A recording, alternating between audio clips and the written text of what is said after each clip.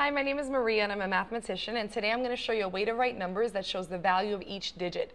So if I have the number 1,453, what I need to know first is all my places. So my 3 is in the ones place, my 5 is in the tens place, my 4 is in the hundreds place, and my 1 is in the thousands place.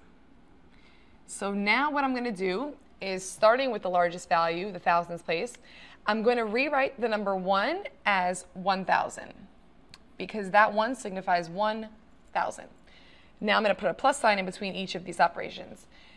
There are 4 hundreds, so what I'm going to do is express this digit right here as 400.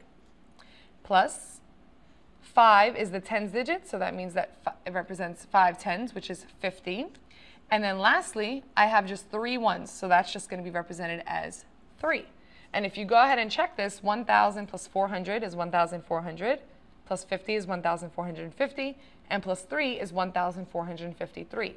So what I've done is take this number and expanded it to show the value of each of the digits. So 3 is in the ones digit, that's just 1 3.